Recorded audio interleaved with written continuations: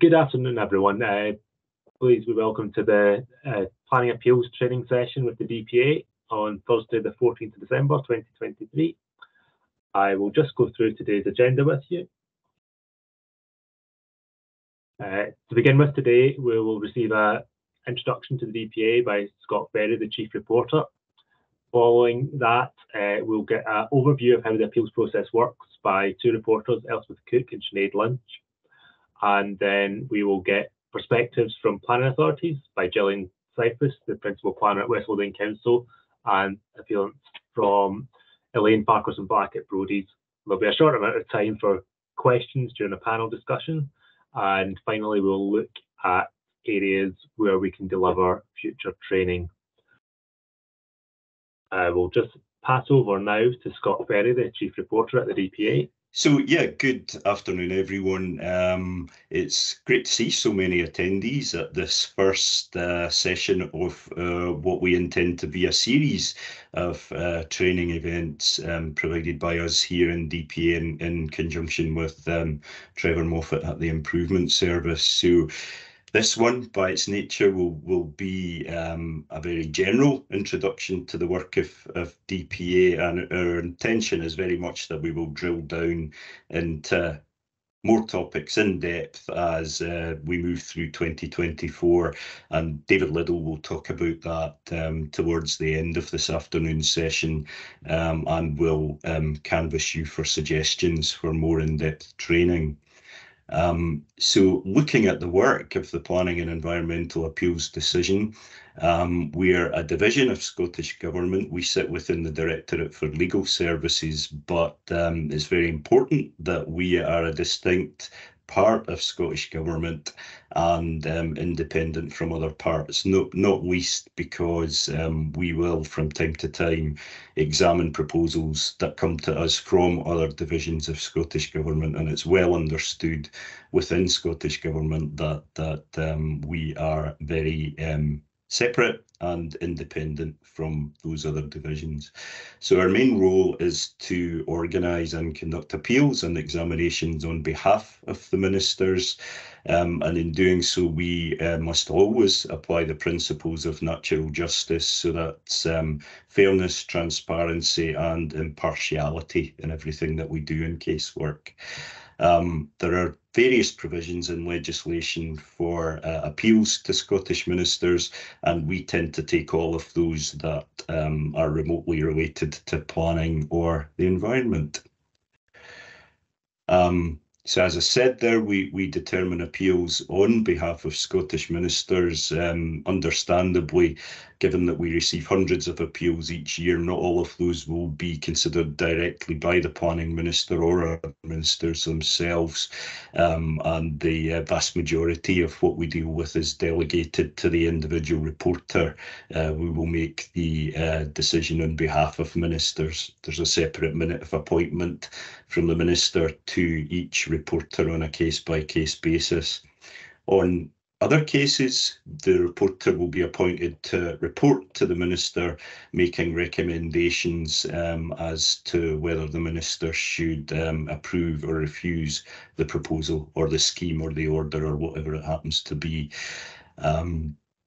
Those are called recalled appeals and called in applications. Reporters will also examine and report to ministers on proposed development plans. They'll report to planning authorities on proposed LDPs, and we're very much looking forward to accepting our first gate check reviews of evidence reports, which is a new innovation and which will kick in. We expect to be receiving the first of those gate check reviews round about March, April time of next year. In addition to that, we process a wide range of non-planning casework, and I'll come on to that a bit later in the presentation. So just thinking about the DPEA structure, there's the Chief Reporter, that's me. I have three assistant Chief Reporters, David Liddell, Karen Haywood and Alison Cord, and we have 26 salaried reporters who are Scottish Government Civil Service. And in addition to that, to help us deal with peaks and troughs in casework, we have 16 consultant reporters, also called self-employed reporters. In parallel to that, we have a head of performance and administration, David Henderson, who I would imagine's name is familiar to many of you, and he manages a casework team of 17 and a finance and IT team of 6 civil servants. So who are reporters? We're mostly planners. Some are lawyers. We have an ecologist, an environmental assessment specialist. We don't currently, but have in the past had architects, and that's a skill that we very much hope to reintroduce back into DPEA when we can manage to do that. Reporters come from both the private and the public sectors. As I said earlier, reporters appointed separately to each case, and there's a minute of appointment lying on each case file. That's quite an important distinction to make. They aren't just allocated to a case on an ad hoc basis by me. There's no hierarchy of decision making in DPEA, so contrary to what might be the experience in planning authorities, for example, where cases will work their way through a hierarchy of decision making, the reporter's very much appointed to make a decision or report to ministers on a personal basis. So they in doing that, they have to be objective, independent, exercise their own planning judgment, and I would never seek to substitute my or any of our managers' planning judgment for that of the appointed reporter. But having said that, we need to ensure quality and consistency in decision makings, and it's natural that appellants and other interested parties would expect these decisions to be being made on behalf of Scottish ministers to be consistent with each other. So that's very much one of the key activities of me and the assistant chief reporters. In terms of the administration team, there's a nice photograph of the administration team. It's a bit old now, and some of those folks aren't there, but it'll give you an idea of the numbers that we have there. So as I've said, 24 employees, most are caseworkers, and you'll see their name on our case management system against each appeal, and they're very much participants' main point of contact in individual appeals.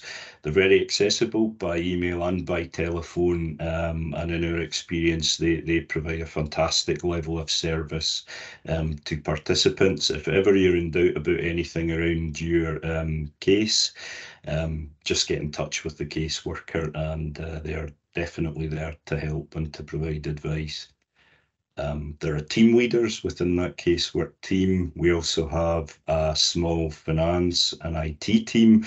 One of their functions is to webcast hearings, inquiries and pre-examination meetings, and that happens both virtually, remotely, but also they will go out where we can and where resources allow with their equipment to webcast in-person hearings and inquiries. Thinking about our work, in 2022-23, we processed 625 cases. 503 of those were appeal cases. On an average month, we would have around 220 cases on hand, so live cases allocated to reporters. That number's definitely dipped of late, and I think has followed on from a dip in planning applications and related applications to planning authorities. I think we're sitting at around 180, 190 on hand at present, which is a bit out of the ordinary, it's got to be said, over the course of the last few years. And most of those cases are planning appeals and related planning cases. The main types of appeals that we're dealing with: housing development, obviously, both major and minor. A lot of cases around exceptional release housing sites. Most folk will know that we've got 17 or 18 of those on hold on SIST at the minute, pending a judgment in the Miller Homes case. So our activity on those cases has been a bit quiet over the last few months. Wind farms, onshore wind farms, together with transmission lines for electricity transmission. Short-term lets, a very topical type of case at the minute. We're expecting, following the introduction of short-term let licensing schemes, to be receiving a huge uptick in appeals related to short-term lets, both planning appeals, certificate of lawful use appeals, and enforcement appeals around that use. Moving on, planning conditions and obligations are also able to be appealed to DPEA.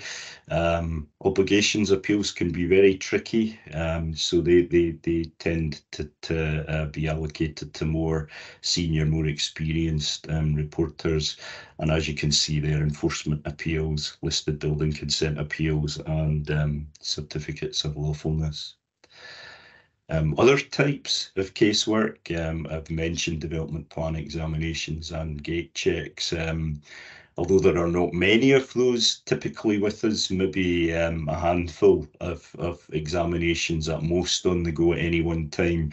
They are very resource intensive for us, so we would tend to have at least one, perhaps a team of reporters, up to 3 or 4 reporters on each of those examinations at any one time, and they can take 6 months to 9 months up to a year in the most complex examples of those.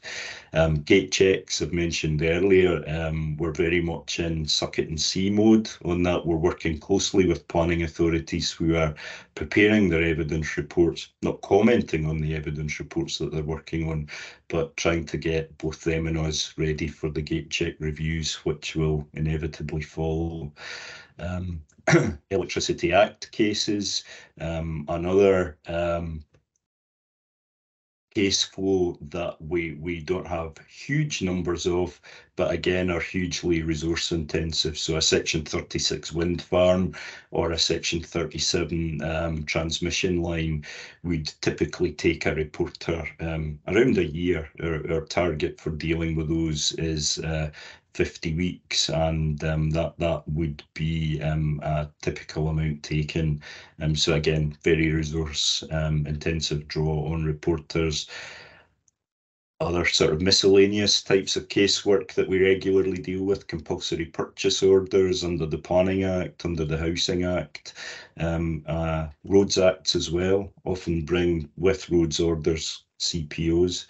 High hedge appeals, court path plans, we haven't seen so many of those over the last few years. Community asset transfers, there's a steady stream of those types of case. They often will entail a hearing just to ensure that parties are able to get their case over to the reporter. And environmental appeals there, so things coming to us following on from decisions of SEPA, also Scottish Water and related appeals. Just some examples there of current and recent casework. So we're currently examining the City of Edinburgh proposed LDP, that examination, and I think there have been perhaps 4 or 5 reporters on that is coming towards an end. We expect to report back to the City Council in February of next year on that, and that will be the last of our examinations into the so-called old style LDPs, and we'll immediately move from that onto the next generation LDPs, dealing first of all with the gate check reviews. 2 significant transmission line proposals, one in Dumfries and Galloway and the other in Argyll. One's complete, the other's moving towards completion. In speaking to transmission undertakers, we expect that to be another significant draw on our resources over the next 2 to 3 years, where I think we're being advised that we might face maybe 4 or 5 Bewley to Denny scale inquiries. So that's something that we're very much gearing ourselves up for. Roads orders and CPOs, the A9 dualling and the Sheriff Hall roundabout being recent examples of those. Exceptional release housing sites that I mentioned a little earlier, not least the Miller Homes appeal at West Calder and West Lothian, which will be at the Inner House towards the end of January. And something a bit different, the Royal High School redevelopment, which was a significant proposal affecting a Category A listed building. In terms of performance against targets, we are at the minute performing very highly against targets. You can see in that fourth column that our ministerial target is that we deal with each of these categories of planning appeals to an 80% target. So in other words, looking at site inspection cases, which is the busiest row there in the table, the ministers expect us to deal with 80% of those cases within a 12-week period. And as you can see there, we're up at 91% currently. That's due to a lot of improvement activity that we've undertaken. It's also due to the ability of drawing on our self-employed reporter cohort to help us deal with peaks and troughs. As you can imagine, we're very much demand-led. We can't control the flow of cases to us, so we need to be really flexible in deploying reporters and caseworkers, for that matter, to help us continue to meet targets even in busy times. And finally, from me, you can see there the front cover of our annual review. We're required to publish an annual review each year, usually around June time, just following on from the end of the financial year. And there's a link on the screen there. Really, my talk this afternoon has been a paraphrasing of information that's in that annual review. And if you're at all interested in reading a bit more about what we do, you would find more information in there. So that's it from me. Before handing on to the next speakers, just to reiterate that we very much are up for continuing a series of training sessions, and David will speak to the end about just identifying what sort of training it is that you would be interested in. But thanks for me for the moment. I'm Elspeth Cook. I've been a reporter for just over 6 years now. Before that, my background was in local authority development management. I'm going to talk about the appeal process as it's set out in those yellow boxes on the slide in front of you, which is essentially about the submission of information up to the point where the reporter starts to think about the case. There are 4 or 5 key elements to that, and I'm just going to deal with each one of those in turn. But I'll start perhaps first just looking at the nature of an appeal, because for those of you, and I know there's a sort of cross-section of people are here today listening in, some have lots of experience, some have none. An appeal it's a statutory right. It's embedded in the relevant planning acts and similar acts for listed building and conservation area matters. The process itself is set out in the appeal regulations that date from 2013, and those are accompanied by a circular 4 of 2013 that provides a bit more guidance. Now, you'll be relieved I'm not going to actually talk you through stage by stage through those guidelines. They're there. You can go and read them and have a proper look at them. The circular itself is particularly helpful if you're trying to understand the purpose of each of the stages. But it was important that you understand this regulatory framework because it dictates so much of what we do. And it's not just that we're making something up as we go along. It might seem that way, but that's actually not what's happening. The first important thing to remember about appeal is that it's de novo, the Latin phrase. We're dealing with it afresh and anew. We're going to look at everything again. So very much the information we're looking for is going to cover both positive and elements and the areas in dispute. But the decision itself is always going to centre on the grounds of appeal and those areas of dispute, because that's really what the appellant's looking for out of the process. But of course, remember, if we do happen to grant planning permission at the end of this, we need to understand all the positive elements of the proposal and not just the areas where there's been issues with compliance with policy, for example.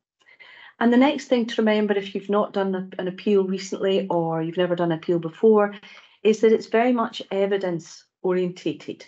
The information that you rely on to express your view for or against the proposal should be fully supported by relevant documents, technical reports, guidance, whatever you think you've used to make your decision. You need to pass that on to us, and it becomes part of the case evidence that the reporter is going to look at. I see a lot of tense emails from time to time regarding that issue, and I really want to sort of say the DPEA staff and the reporters are not unwilling or unable to search the internet to find a relevant policy document. It's just that we're not supposed to. Whatever you want us to consider, you have to provide to us. I'm going to come back to that in this issue of evidence, and I think Sinead's going to touch on it as well, is that that's really a fundamental part of this process. And if you take nothing else away from today, it's understanding how important it is to provide your evidence that supports the opinions that you express. So the first role here is the appellant and what the appellant might submit. Essentially, there's a prescribed form and checklist. I don't really need to say much more about that. It's giving you really good guidance of what should be there, and obviously the difficulties that happen if any element of that is missed impacts on the procedure further down the line and causes problems for all the other participants. The grounds of appeal, there's obviously a box on the form for you to fill that in, but you're not bound to make your grounds of appeal fit a restricted text box. We fully expect that to come as a separate document with an expansion of your argument as necessary. And appellants should always provide all the essential documents, and from that I mean not just those that they're relying on to support their argument, but they must provide all the planning documents, the plans, the supporting technical reports, and the application forms that were before the planning authority. That's an important part of that. And to remember as you go forward that when you provide those documents, it's not an opportunity to change the proposal or to tweak it or introduce an amended plan because you think that will help at the appeal. We can't take a change to the proposal. We can't take a different description beyond the one that was either on the application form or one that was agreed with the planning authority. And we can't take amendments and consider them. If you think your appeal problems could be solved by amending the proposal, then don't appeal. Go back to the planning authority and submit a new planning application. Find a solution in that way. Site histories, they can be really interesting, but they're not always relevant. So if you're going to give us the history of the site, try and focus on the parts that create some kind of context for where we are today with the appeal. And if you're going to rely on other appeal or court decisions that you feel reinforce a point that you want to make sure that you give us those documents and properly reference what aspect of that document you think has a relevance to the case that we're considering. And the last thing, and it's a big plea, is to all appellants out there, please try and remember to send the appeal to the planning authority at the same time. On the prescribed form, you make a declaration that you've done so, and the DPEA starts in the position that we think the planning authority has the appeal at exactly the same time as we have it. And all our time periods and the engagement from that point onwards always assumes the planning authority knows all about the appeal. If that's missed, it has implications much further down the line. Generally, I have to say for the reporter, because all these delays impact on somebody's timescales, and it tends to be the reporter's one at the end of the process. And now I'll turn to the planning authority's response. Again, there's a prescribed form and checklist. Same problem. If you miss a bit out, then that has implications further down the line. I also want to kind of highlight the importance of the notification to third parties.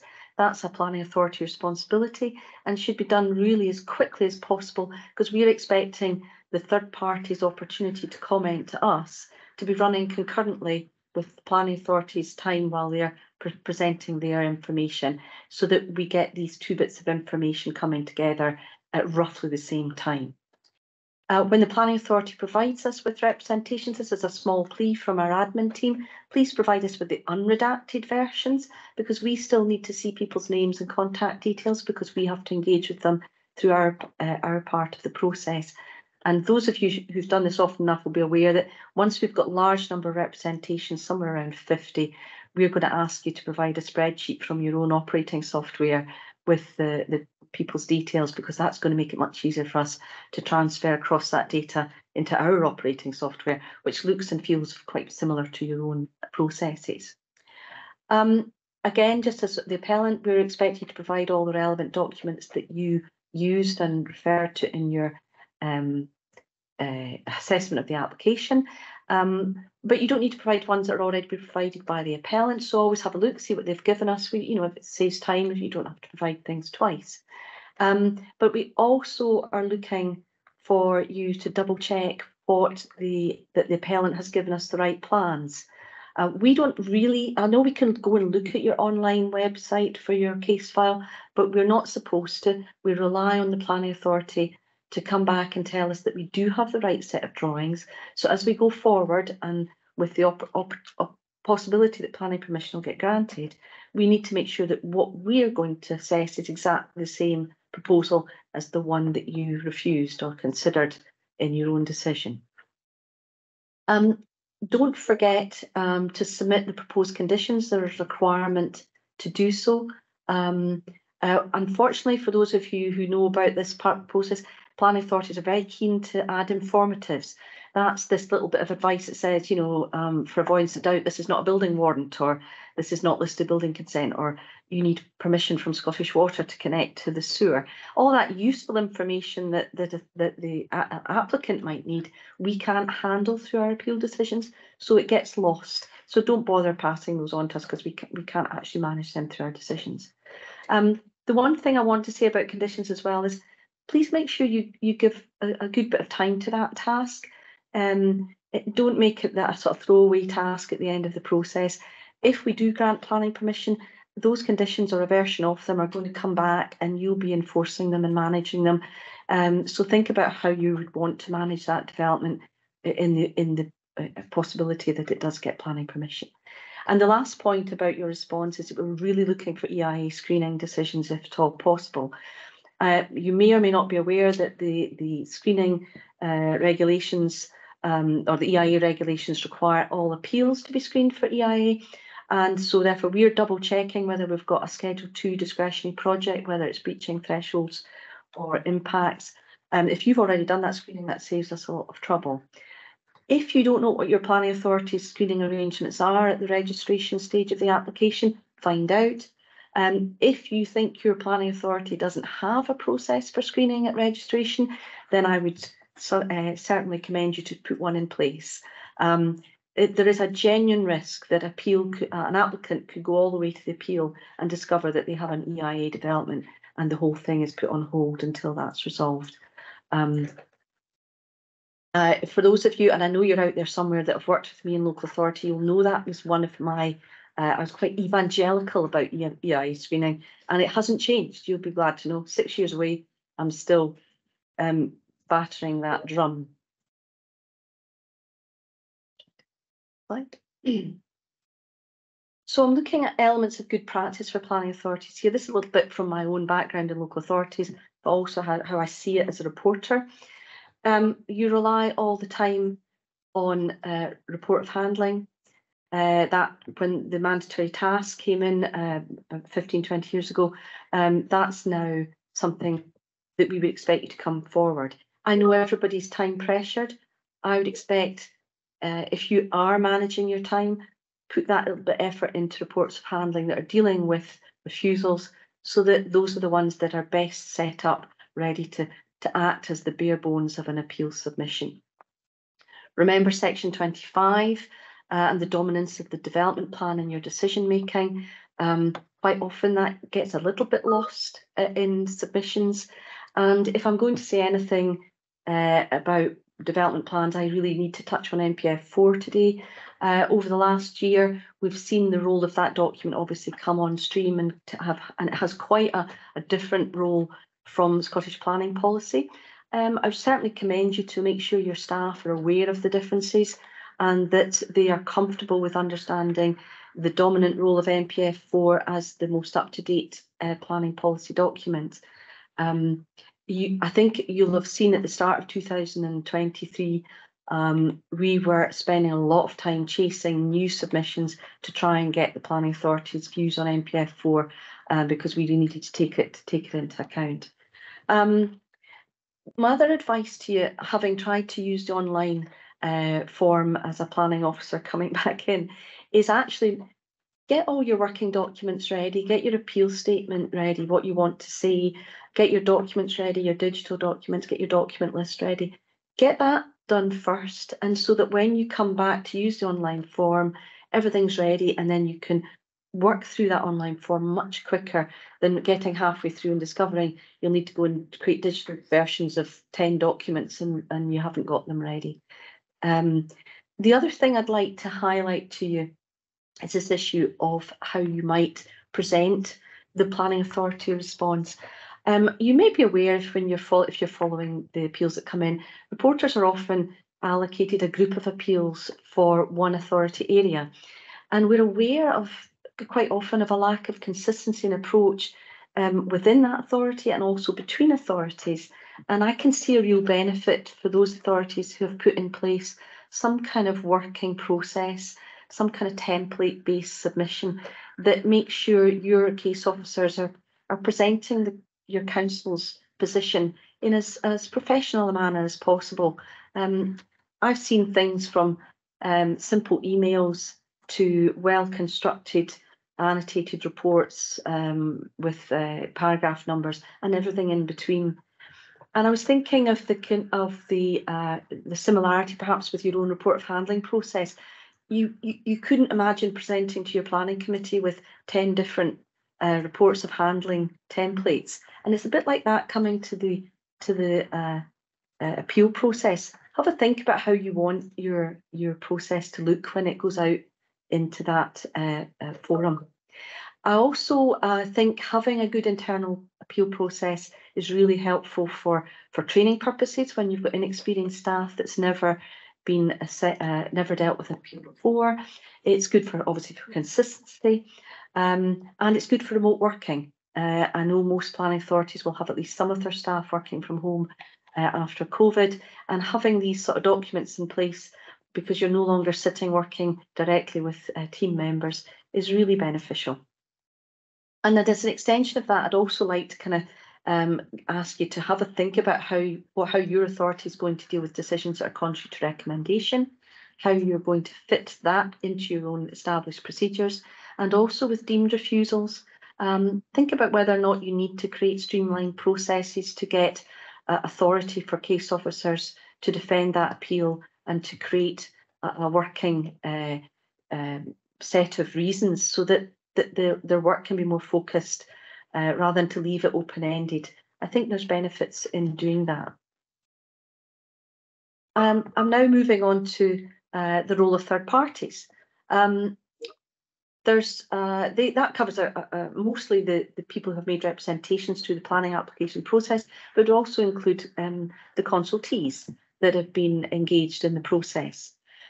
First thing to remember is your original letter is made available to us from the planning authority. You don't need to have to send it again. It means we've got to read it twice to work out if it's different. So anything that can save time is welcome.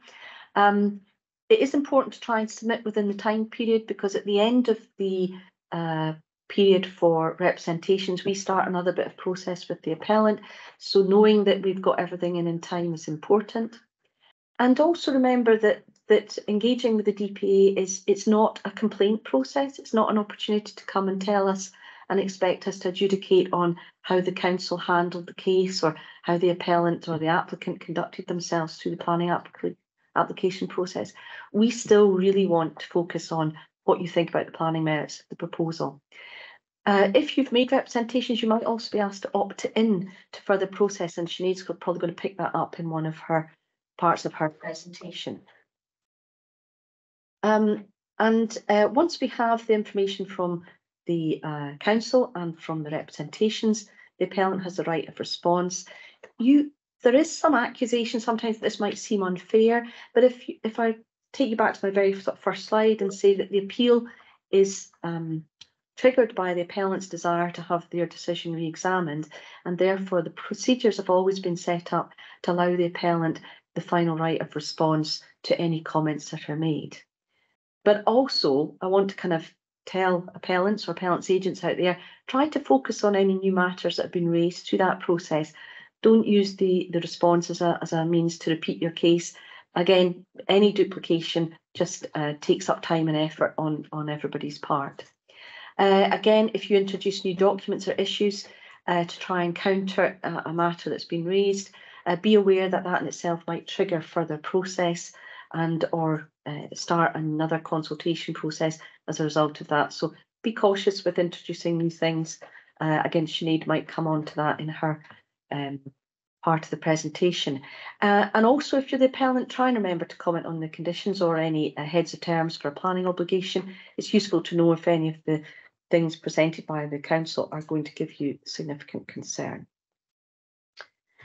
I'm just going to touch very briefly on claims for expenses. You might be aware that there is an opportunity to claim for expenses through an appeal process.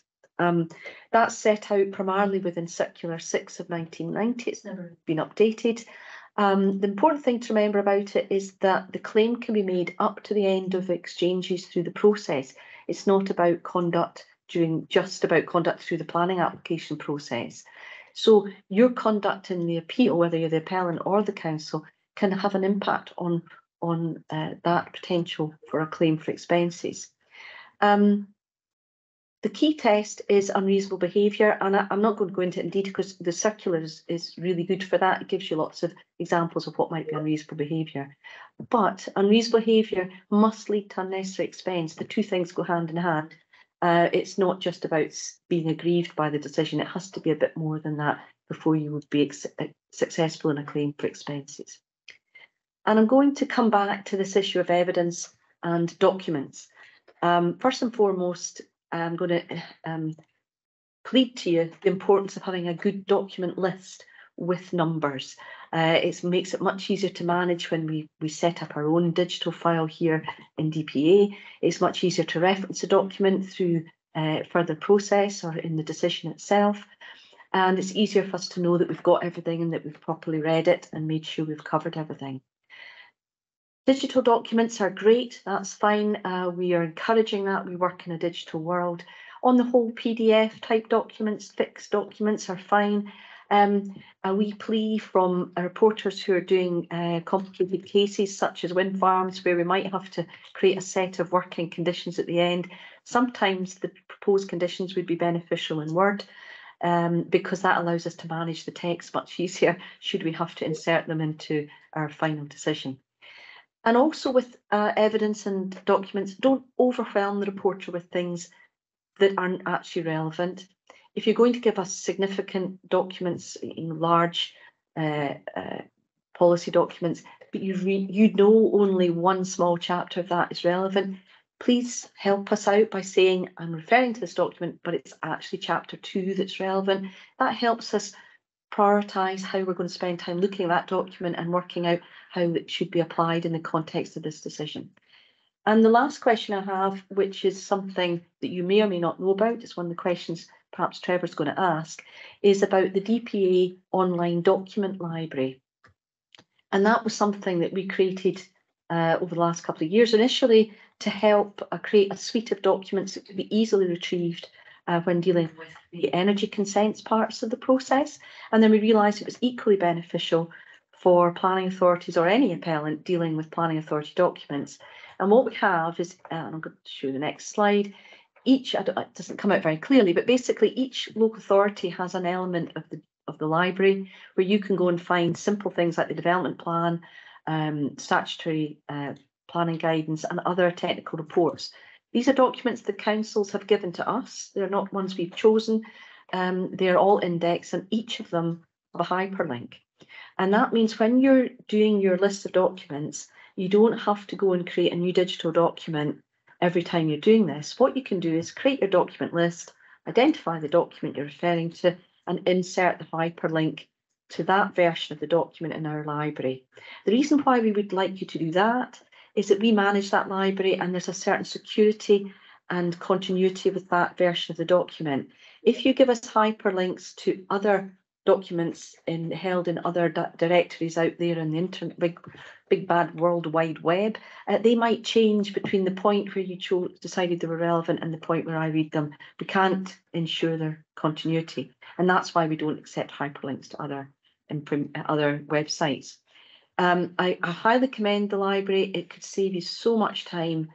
All you need to do is learn how to insert a hyperlink, and I have to say, I can do it, and if I can do it, then anybody can.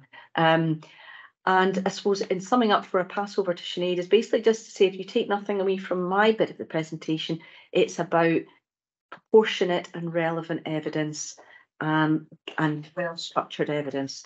That makes a huge difference to us, and that's what I would love to see in every appeal that I pick up. So I'll hand over to Sinead now. I'll just get rid of my PowerPoint.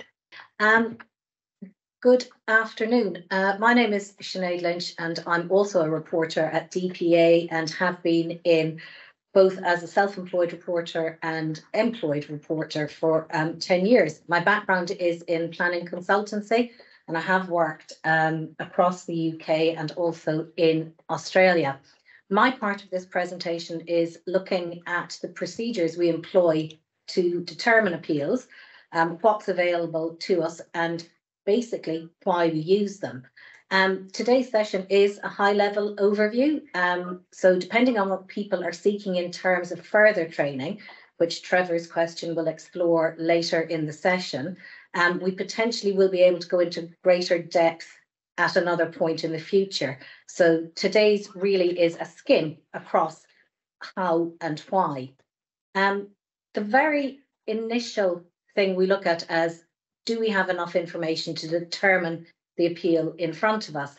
And how we do that is, as Elspeth mentioned earlier, we work entirely in a regulatory framework. We look, first of all, at the 2013 regulations, but we also look at development management regs, permitted development, use classes, etc., and then the regulations and legislation that apply to specific categories of development, such as listed buildings, Section 36 cases, environmental appeals, and all the rest.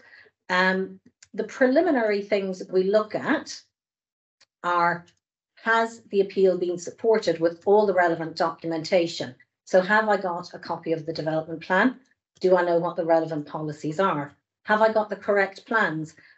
Elspeth alluded to this earlier, but it is surprising how often we get the wrong version of plans, or we find the reasons for refusal, which have prompted the appeal, have been addressed by a complete new set of plans, and those are then submitted with the appeal. We would obviously discourage that approach, but quite often the appeal can be with us before we note that those plans are incorrect.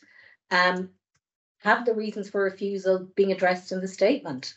Have all the consultation responses which had been provided to the planning authority actually been forwarded to us? Have all the representations been provided?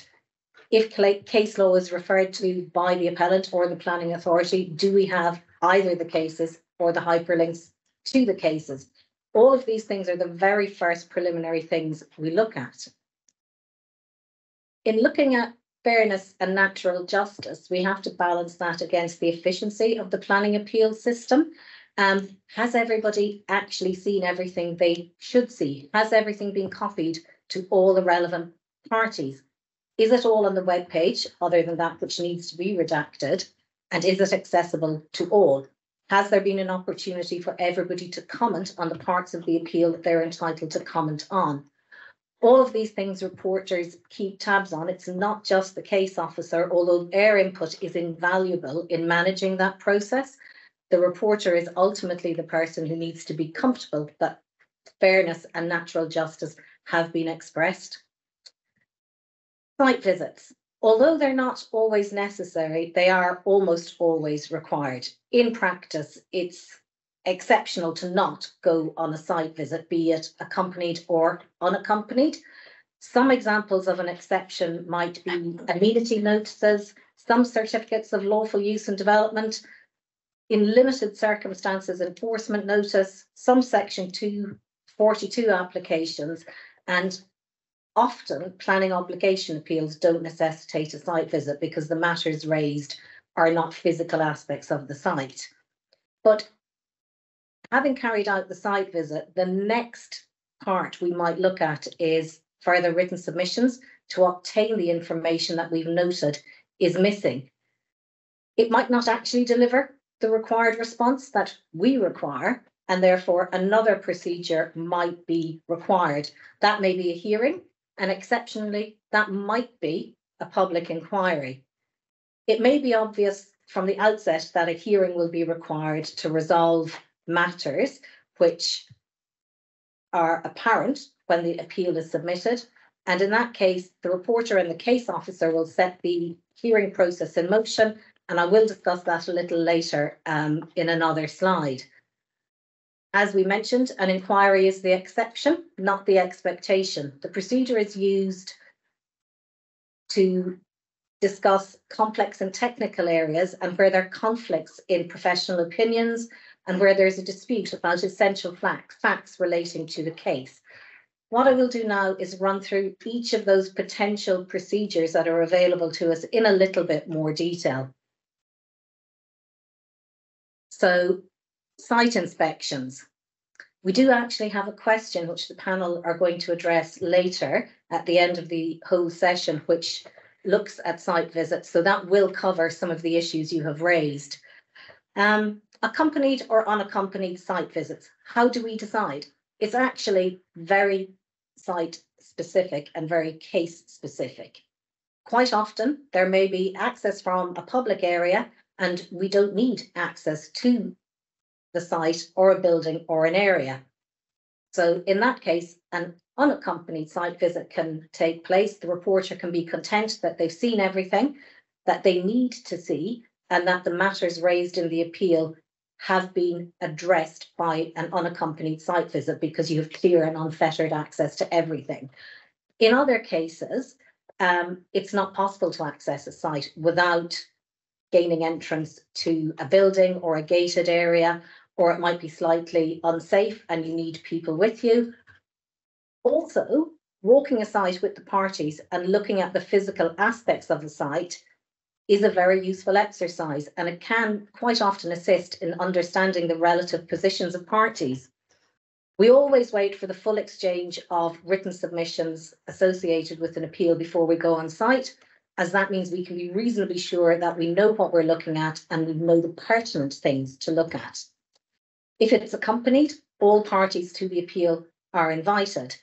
If the appellant or the planning authority doesn't show up to an accompanied site visit, it makes life quite difficult for us as reporters, as we then can't take the other parties who are there with us on site, and the actual benefit to us of an accompanied site visit is lost.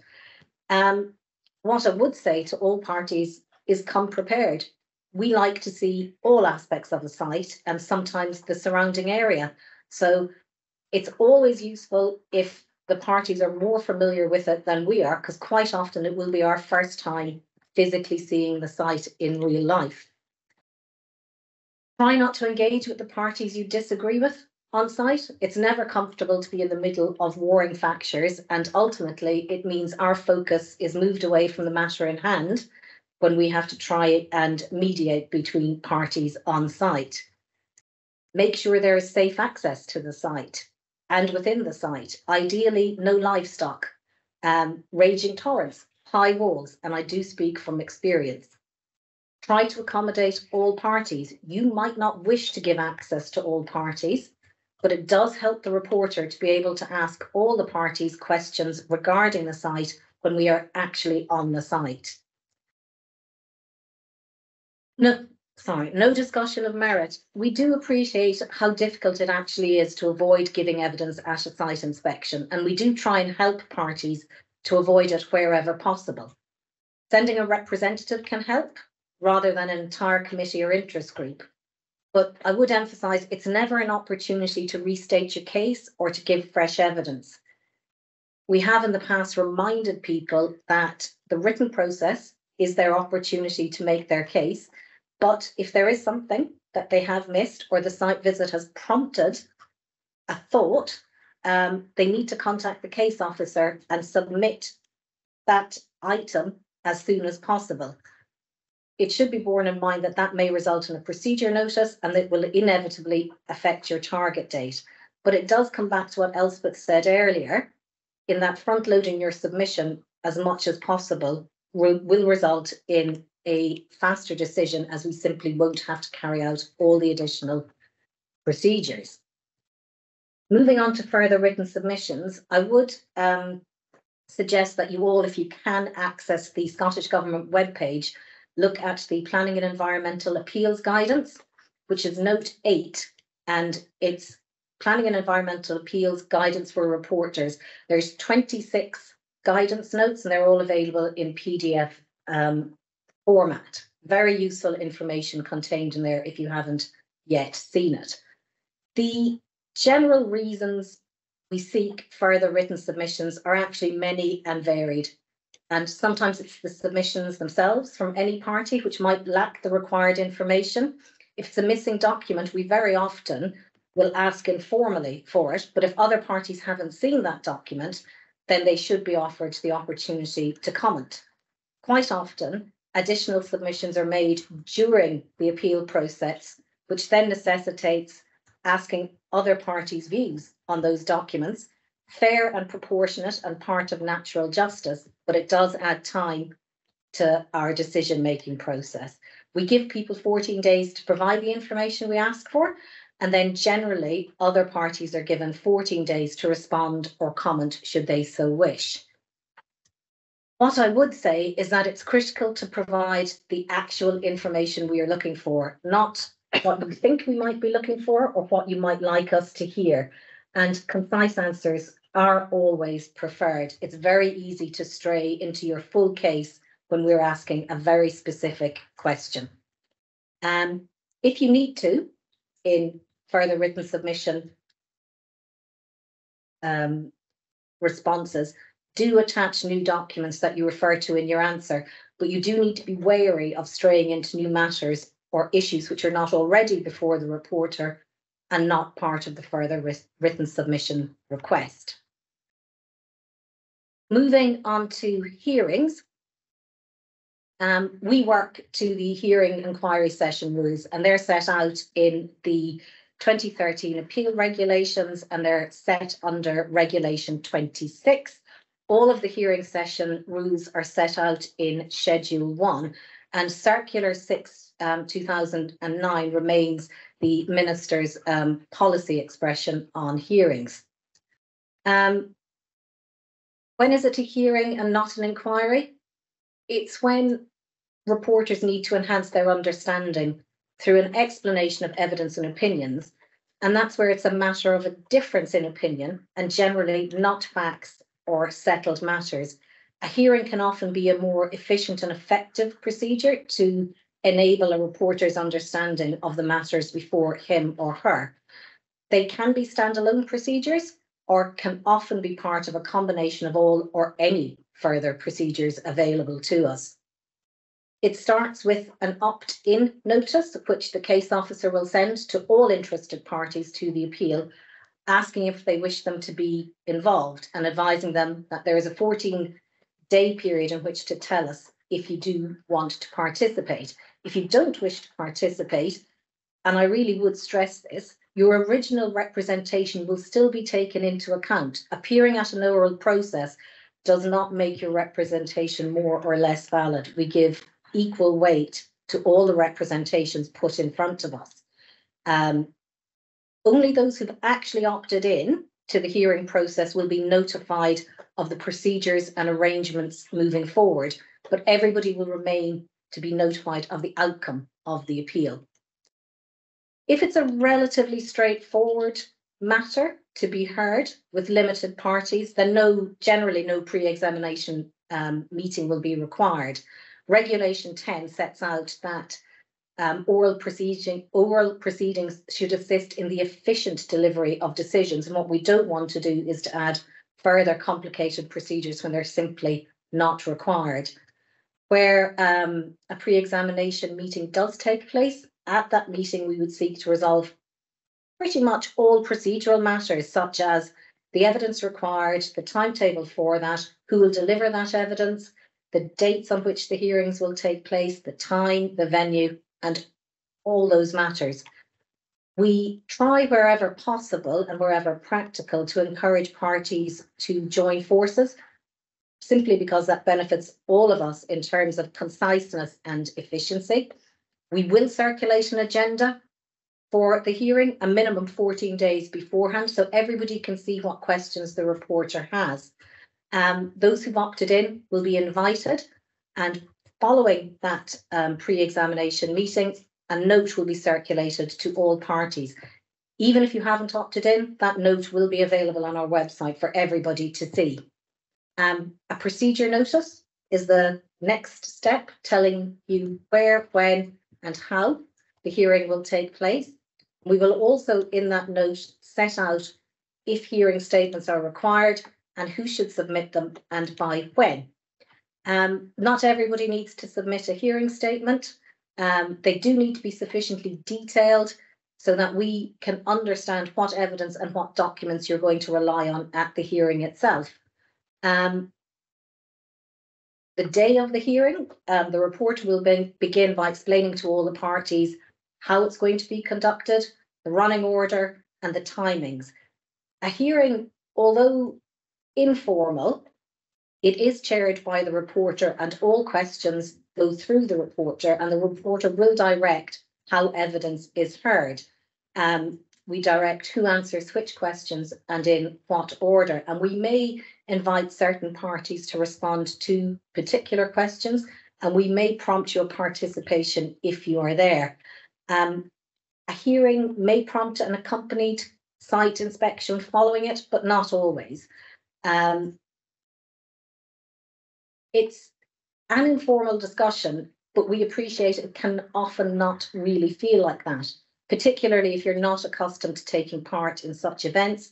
But it is intended to help us tease out the reasons behind the difference in opinion that we see in the written submissions, and it is ultimately to enhance our understanding of the evidence and the submissions in order that we can make a good decision. Recently, and prompted by the pandemic, the question has arisen of whether it should be a virtual or an in-person oral process.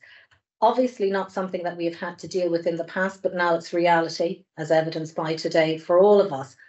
Quite often, a virtual process can be the most efficient and effective. We do understand that for many people, in-person is preferable and sometimes easier. We do try and webcast everything, but there are limitations to our capacity to do that.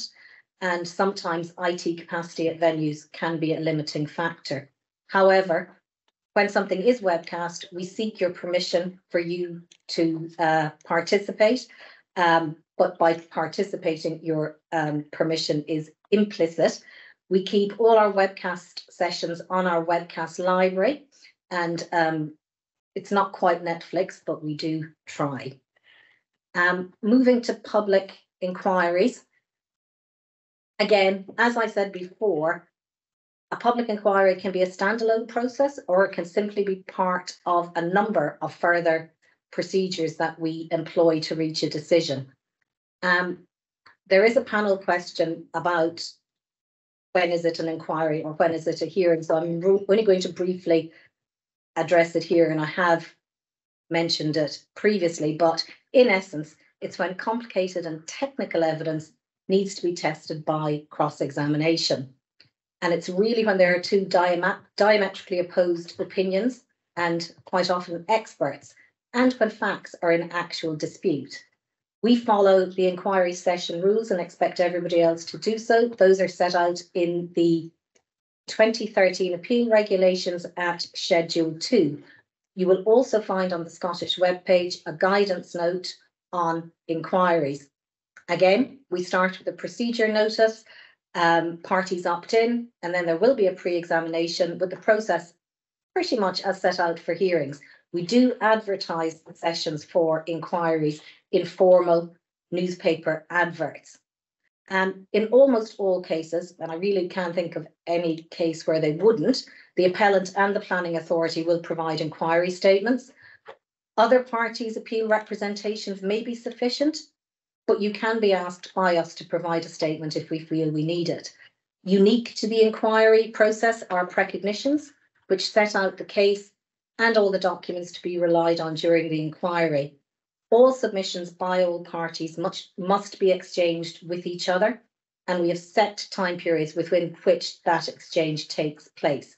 Everything produced for a public inquiry, subject to redaction and any commercial confidentiality, is placed on our webpage and is accessible to everybody, not just those who've opted in. Sometimes we will accept rebuttal precognitions as they can be helpful. They can reduce technical differences and they can minimise cross-examination during the inquiry itself. A huge help to case officers and reporters are clearly and logically ordered document lists, which are then ideally updated in a timely fashion throughout the inquiry process. That doesn't always happen for many reasons, but it is very useful. At the inquiry itself, we will explain the procedure and how the sessions will be conducted and what your respective expected role in the proceedings will be. We appreciate that for some, it's a daily routine, and for others, it might be the only part they take part in such a process. It can be intimidating, and we don't underestimate how difficult it can be for all those taking part. We do strive to be accommodating, but within the confines of the regulations. Sometimes we find it's best to try and prepare by anticipating what the other parties will ask you. It can often feel as if you're being interrogated, which in essence you are. The process can be difficult and stressful, but answering the questions asked makes the process easier. Conceding points may feel counterintuitive, but it doesn't diminish the rest of your case when we make our assessment at the end of the day.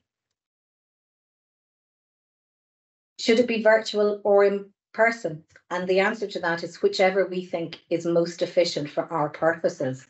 All will be webcast, subject to availability of our IT systems, but most will be recorded and in the webcast library to access at later points. At inquiries, generally, we invite parties to make closing submissions, generally in writing, really for efficiency reasons, and the appellant has the very last word in that exchange of documents. Short and to the point is our preference for closing submissions. Reporters need to be prepared for the unexpected when it comes to holding inquiry sessions, and things that affect or are unexpected, probably not now, are snow, road closures, dogs, people falling asleep, people joining the wrong meetings, Zumba classes in the adjoining hall, no Wi-Fi and being locked out of the hall you actually booked. We have managed to cope with all of the above and generally will. My last slide looks at the reporter's assessment, and it's difficult in one slide to explain our assessment process, so it really is a canter through this, but we really do look at cases de novo. It may feel as if we're repeating the process, but that's not actually the case.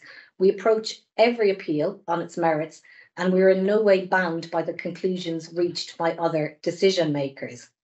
As mentioned before, we start from the legislative and regulatory context, and then we look to move at material considerations. We often hear parties questioning how material is a material consideration, and our answer to that would be, it depends.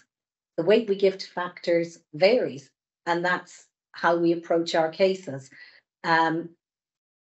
It really does depend on each individual case, and that's how it is approached by us as reporters.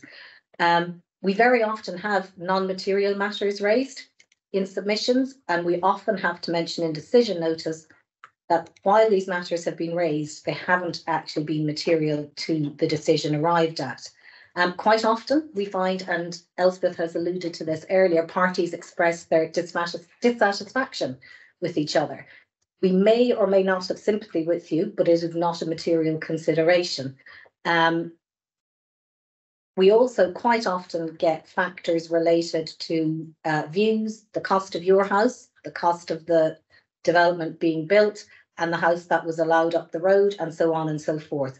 None of these matters are material to our decisions.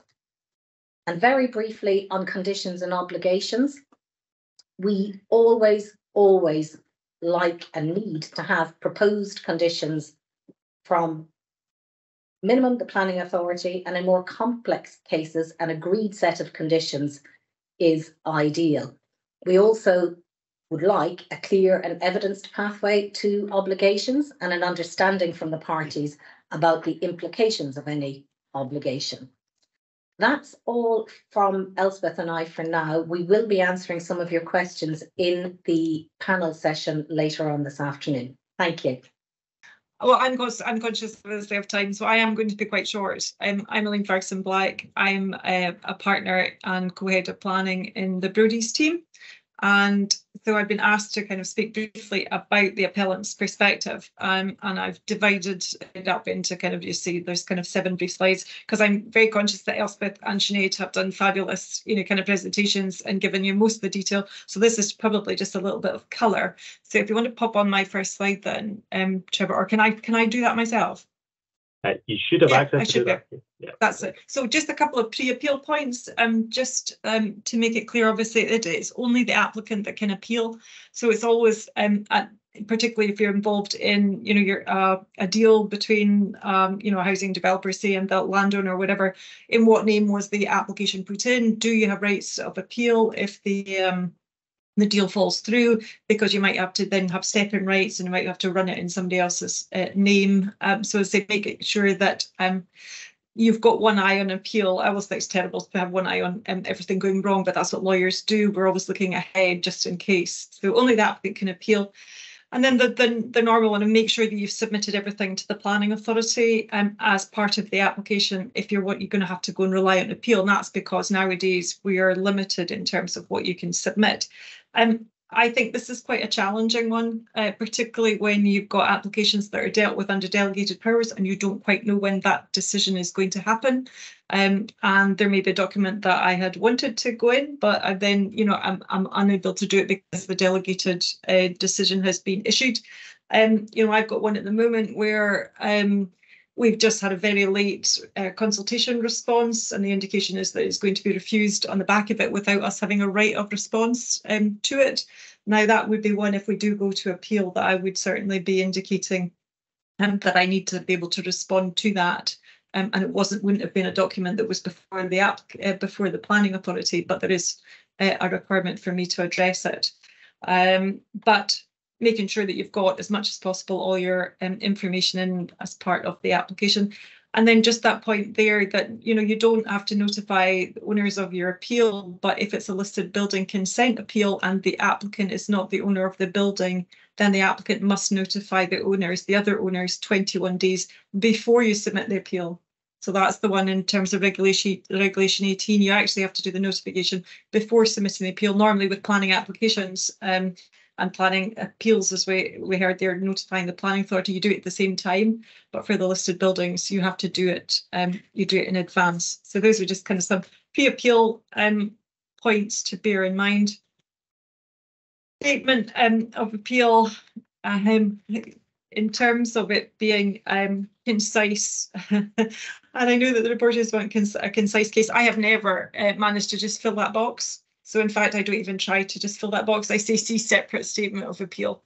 And I'm always impressed that reporters can get all their evidence and all the submissions that they made from all sides down into a few pages in their decision letter. I go, oh my goodness, that's very impressive. And I do know for the applicants, it can be very hard to get everything into a short, brief appeal statement, particularly if the application's been running for months or years. and there's a lot of angst between parties, and if we've heard, the reporters aren't really interested in that, but sometimes the applicant just needs to get that out, offload to me, and then I will refine it and pull it down, and so that try and focus on the things that are relevant in terms of the planning issues.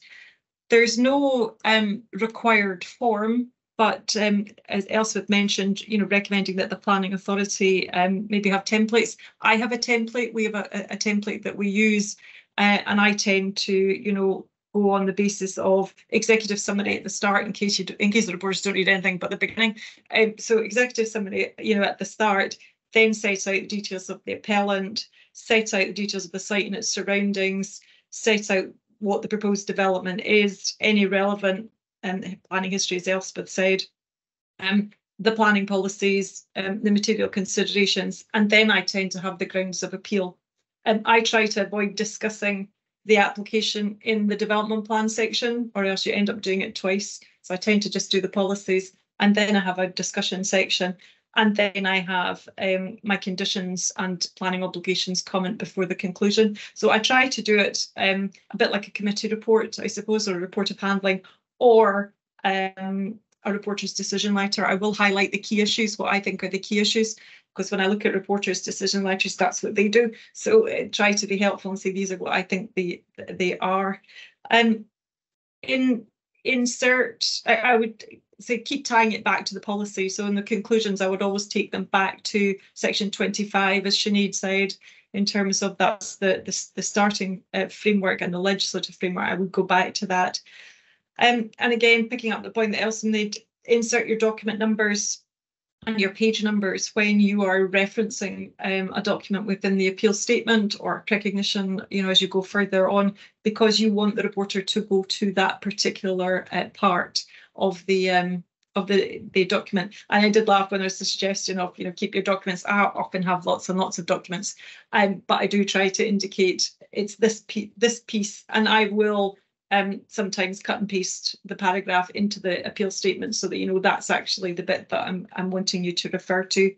And the bottom one, check typos, numbering, formatting. I can remember a reporter fairly early on in my career indicating that you kind of almost marked my closing submissions depending on whether there were typos and errors in it. So always double check it. A bit like an essay, you're submitting it to essay. If you've got errors in it, particularly in the first page, what does that do to the rest of it? With the credibility, how do you look at it?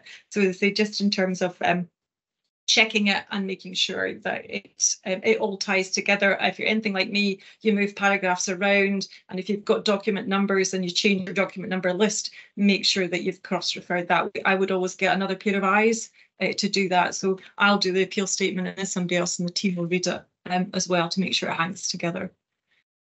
And then in the documents itself, as we heard, as Elspeth said, the regulations specify what needs to be included in the appeal. And it's not specified in the regs, but it is on the appeal form. That the first line I put there, when listing plans and drawings, please quote the reference the planning authority gave them. That caught me out.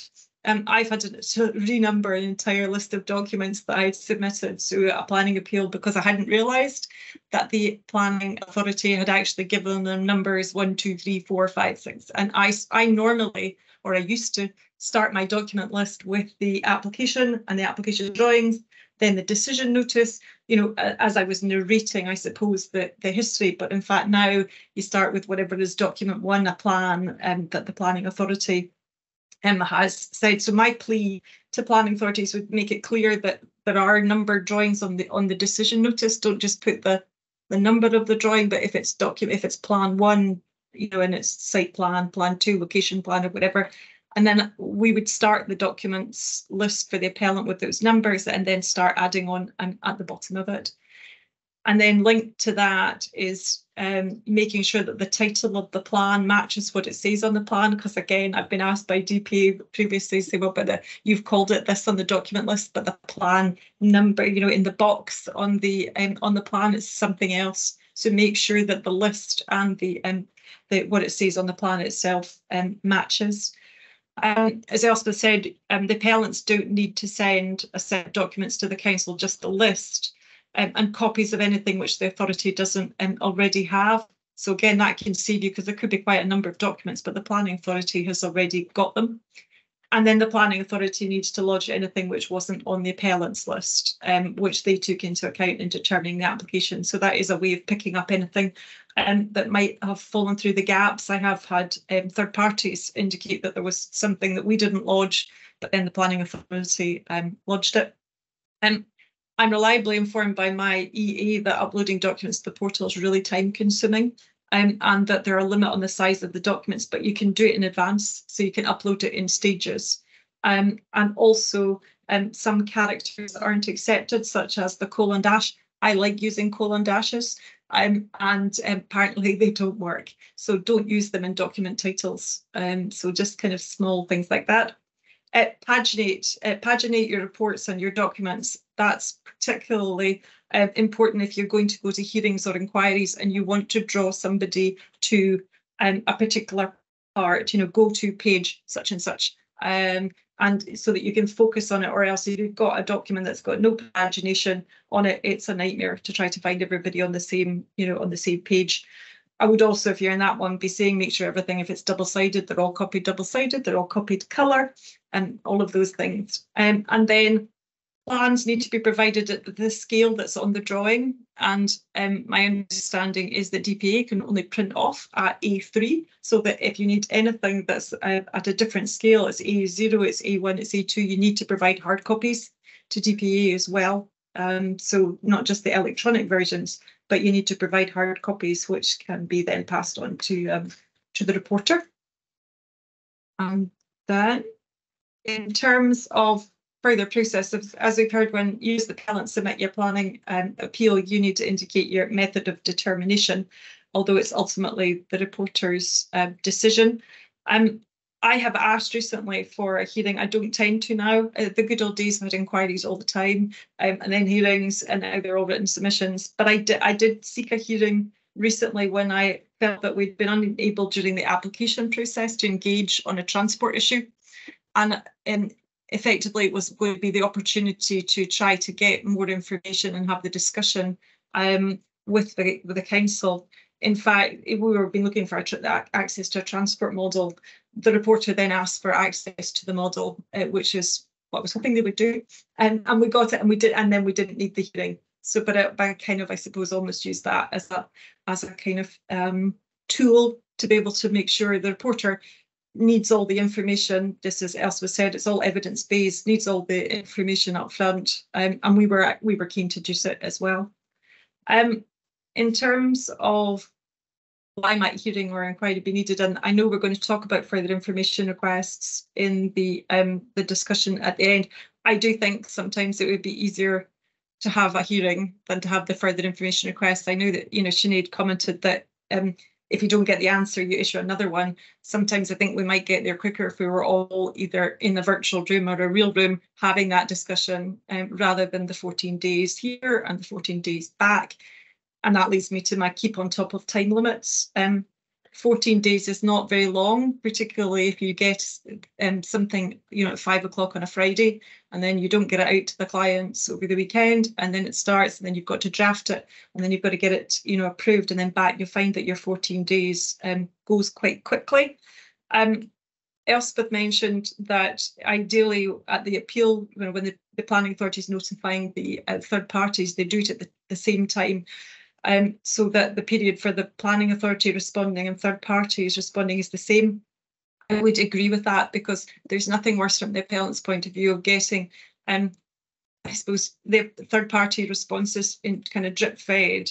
I would often say and ask, could I just respond to them all at the same time? And generally, could I respond to them all when I respond to the planning authority? Because often there'll be the points that'll be covered anyway, so that it's quicker and cheaper. And I would have thought less paperwork for everybody to have to deal with if we can just kind of take them all together. Also on the kind of responding to the council or further information requests, I know Elspeth said try not to rehearse what you've said before. I would normally say I do not intend to rehearse the statements that I've made, but I will rely on anything that was already in the previous appeal statement. part of that's in case I forget something. So it's always a kind of, I've already said it, I've relied on it, and I'm trying to just focus on these particular points. And in addition to time limits, it's being aware of your team's diaries. As Sinead said, you go to a pre-examination meeting and you want to have everything agreed. So be aware of your team's diaries. You know, will they be able to meet the deadlines for submitting their statements, submitting the documents, the recognitions? Do you need to ask for longer time? Because get that in up front and say, well, you know, for whatever reason, we're not going to meet that deadline, and then you know, both parties can agree, or that it's a kind of slightly different date. Also to try to keep on top of things if there are further information requests and new documents, as there was reference. I issue an updated document list, so that there's always an updated document list, and I continue to run them consecutively. So if it was up to 20 documents in the appeal and we have another one, I'll add on, and that's then becomes 21, 22, 23, and just keep updating the kind of master document list. And then expenses, again, Elspeth touched on expenses. Unlike courts, expenses don't follow with success, as Elspeth said. The basis is set out in the circular, and you must apply for it at the appropriate time in proceedings. And in the case of a public local inquiry, that's before the inquiry is concluded. And in the case of written submissions procedure, it should normally accompany the last submission. That gets difficult nowadays, I find, with further information requests, because I don't know whether I've got to the end. You know, it's not as simple as appellant, planning authority, appellant nowadays. So I write to DPEA and ask, is that now that it concluded if I'm going to be putting in an expenses claim? Because, again, as Elspeth said, it might be unreasonable conduct during the appeal itself. So I don't put them in up front. I might hint sometimes that I think I'm going to be doing one. But I will do it, and I'll seek confirmation of whether this is the appropriate time. And say it's got to be unreasonable conduct and unnecessary expense. And again, as Elspeth said, the examples are set out in the circular for planning authorities, appellants, and third parties. The one thing I would flag up to appellants, you know, is that a planning authority that not following the recommendation of the planning officer is not unreasonable conduct. They are entitled to do that, and that doesn't justify a claim for expenses, because that's the most common one that I get asked. But it does need to be unreasonable conduct, and generally for us it would be not defending the reasons for refusal, you know, not having a basis for it, and or not putting forward, not defending a particular reason for refusal, and that has caused the appeal to be necessary. So that's generally the unnecessary expense. And then even if you do get your expenses, you don't necessarily get them all back. I would try to agree the expenses with the planning authority. I've just done one just now with the planning authority, which is great. Gave them the entries, they've been agreed, because if not, you end up going to taxation. You end up having to get a law accountant to prepare, you know, an account of expenses. That's additional expense that gets added. You then need to have a taxation diet, and all of that just keeps mounting up. So I would encourage both the appellant and the local authority, the planning authority, to talk in terms of the expenses. And then my final slide is just the two most important people in the appeal process: the reporter, because they're going to be making the decision. So all the things that you've heard from Sinead and Elspeth that you want to help to make their life easier, do that, and it'll be smoother. And then the case officer, because the case officer is the person that you will be dealing with all the time, and they're so helpful in terms of asking, you know, what should you be doing, you know, trying to sort things out. They're very, very good. So keep on top of them, be nice to them as well, because they're very important. So that's me. That's a real whistle stop for the appellants. And thank you to Elaine for stepping in to go before me. It does mean, though, that I get to have the last say, which hardly ever happens in an appeal. So that's interesting. I'm going to cover the very similar things. Ironically, we're saying don't repeat things, but there are going to be things that are repetition in relation to what Elspeth and Elaine have said. It's from a local authority perspective, but it's probably from a not the appellant perspective. So some of it will be, I know there's a lot of community councils and third parties on the training as well. So some of it will be more relevant to you perhaps. So yeah, that's me. I'm at West Lothian Council. I've been here for 23 years working in development management. In that time, I have dealt with a range of planning applications and appeals, mostly written submissions, which is what I'm going to focus on today. I have assisted on an inquiry, although it was quite some time ago, and I've done a couple of hearings and helped my team through a couple of hearings recently. My first appeal was actually for an advertisement consent. It was for a signboard outside a bookmaker's in a small village on the edge of Livingston. It was done by written submissions over 20 years ago and an accompanied site visit. I remember being slightly enraged that someone had appealed against my decision and quite worried that we would lose it, but we didn't. So today I'm just going to use some of that experience to try and helpfully help you, whatever stage you're at, whatever type of appeals you're engaging with. I'm going to talk around two key themes, the first of which is about things to pay attention to, and the second of which is about respecting the process. And then finally, I'm just going to mention a few kind of issues that come up for me time and time again, and things that we might go on to talk about in the questions. So the first thing to pay attention to, as Elspeth said, is that the groundwork on an appeal really starts with your decision, particularly if you are headed towards a refusal, if you have an inkling that's going to get refused. The attention to detail in your reasons and your handling report is critical and will set you up for having a good time at appeal, making it easier at appeal. You need to give good, clear reasons for refusal, reference to policies, reference to local plans, and reference the right policy and the right local plan. It is surprisingly easy to have a typo that takes you to an entirely different local plan policy. I have made that mistake once. I hope I will never make it again because it's embarrassing to have to try and justify. And your handling report will set out all of the background, all of the site description. So you really don't need to go over any of that again. And like I say, a good, clear decision will set you up nicely if and when an appeal does come in. When an appeal does come in, the next thing you need to pay attention to is dates, and that's true going through the appeal process too. More and more now we are finding that there are exchange of written submissions beyond just the initial exchange. And so you've got lots of dates to keep track of when things are due back. Write those dates in your diary.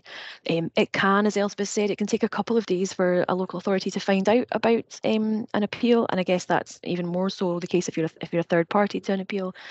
We don't always get notified by appellants, and sometimes it can take a couple of days for the DPEA to tell us about it. That goes to our admin technical team. It can take a day or two to come to me. So there we go. We've lost 4 working days, which is pretty much a week. So the timescales can be pretty tight, and it does take a long time to get your information together.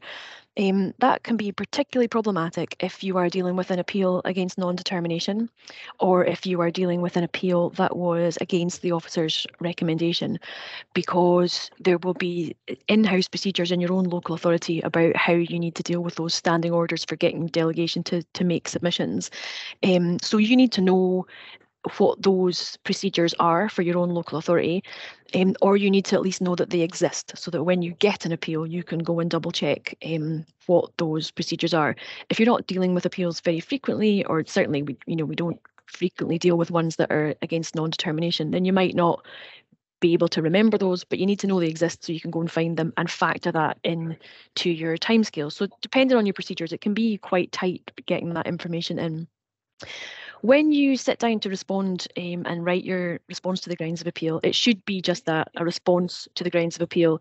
You've got a good handling report already. You don't need to go back over any of that information. So what I like to do is sit down with a printed copy, because I'm old school, and a pen or a highlighter, and go through the statement of appeal and just highlight anything in there that is either factually incorrect or a misinterpretation of policy or new information that I believe has been introduced, basically anything that irks me. And then I will use that to form my response to the grounds of appeal. Now, very occasionally on a straightforward case, you might find that you've got nothing to add. Everything is set out there in your decision notice and your handling report. But normally I will find at least 1 or 2 things to correct or rebut, and keep your response limited just to that. When you finish with your red pen, the next thing to look at, and again, we touched on this already, is the appellant's supporting documents. Because they get to go first, it's very helpful. They've had to list out quite often quite a lot of documents that they're relying on. Although you're on the opposite side of the argument, a lot of the documents that you would be relying on will be the same. So there's no need for us to repeat that. We just need to add in the additional ones. And the final thing that I like to check is who the reporter is. Now, Scott mentioned this right back at the start of this training session about how the reporters work slightly differently from local authority planning officers. So we have a sort of hierarchy of it. It's the authority's decision that we're making, whereas reporters work a little bit more independently. And so we do see a little bit more of a variance in how they will interpret things. There's a search facility on the DPEA's website where you can search, you can see who your reporter is that's been allocated to the case, and you can search by that reporter and see what other decisions they've got or what other cases they've been dealing with.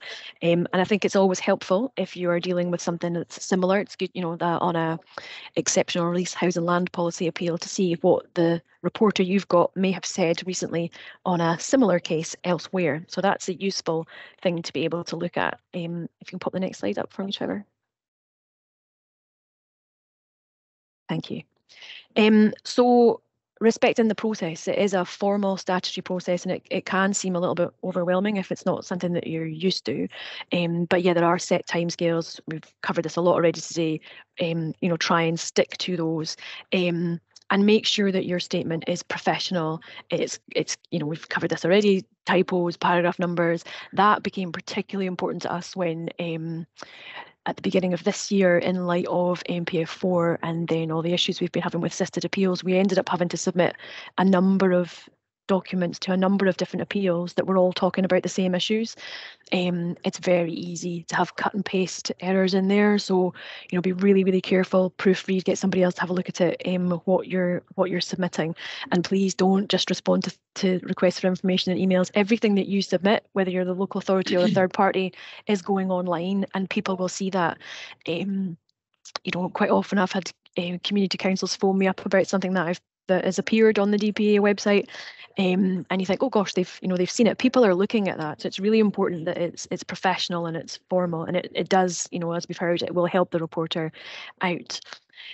Respect the people involved in the process. That's not just a reporter. Reporters, like all of us, probably don't like to be told what to do, so we would always respectfully request the reporter to do something, or respectfully ask the reporter to consider something or to conclude something. But also the caseworkers, they're absolutely brilliant, and I would particularly stress that if you're a third party to an appeal and you're not used to dealing with the appeal process, they are exceptionally helpful, and will take time to explain things to people, so don't be frightened of contacting them. They're brilliant. It is a very admin heavy process, as we've commented already. Putting stuff on the through the portal is time consuming, it's difficult, but yes, respect that process, do it, makes it much easier for everybody. Provide them on time and in the right way. I find the whole document exchange thing really difficult. Elspeth said, even she can work it. I haven't got there yet, but I don't think you do need to be able to work it. I think you just need to have a friend that does. So if in your local authority, someone else, Elaine's nodding at me, if someone else in your local authority is the person responsible for the core documents library, you just need to be friends with them, so you can ask them to put things in or to help you out, adding things on. So the final thing is about kind of respecting the decision and reviewing the decision. So I think it's really helpful for local authorities to go back and look at appeal decisions, think about why it might have been allowed, think about maybe what you didn't manage to justify properly, what you could have said differently. Are there trends or are there themes and things that are being overturned for your local authority? Is there something you need to look at again, a policy you need to look at again, or a way of wording something that you need to think about? Also look at conditions that reporters put on. We've actually reworded quite a few of our conditions in light of the way that reporters word conditions, so that can be helpful. But it's not just in cases that are allowed. I had a case recently that was refused, where the reporter gave quite a lot of weight to a consideration that we had not really attached much weight to, and I expect that to be a resubmission shortly, and obviously that's going to be something to reflect on when we're redetermining that application. So finally, my last slide is just about some of the issues that I find that come up from time to time. They're kind of rhetorical questions. They're not things that I'm going to be able to fix. The PARF, the Planning Appeal Response Form, I find really annoying. I don't quite understand, and I did raise this with the DPEA in advance, so I'm not just being mean. There's all of the information that we put on the PARF already exists in Uniform, and I think most local authorities are using Uniform, or it's already available elsewhere, and there has to be a better way for us to get that information that we have in our system already into a form that we give to the DPA or directly into the DPA's system. So something to look at in the future. There's got to be a better way than for me to have to sit down and type that information into a PDF. The second thing is about transparency. I have a current case, an involvement with community councils, with third-party groups, with objectors, and how the whole thing looks to people outside of this appellant local authority DPA bubble. I have a current case that is actually not very far away from my signboard of 20 odd years ago. There are two applications there. They were the appeals were submitted against non-determination, so we had not reached a conclusion on them, which was one of the things that irked me, because it came a little bit out of the blue. We were still dealing with the application when they appealed. So they were both appealed. They were both dismissed on appeal. Those decisions were then quashed after a judicial review.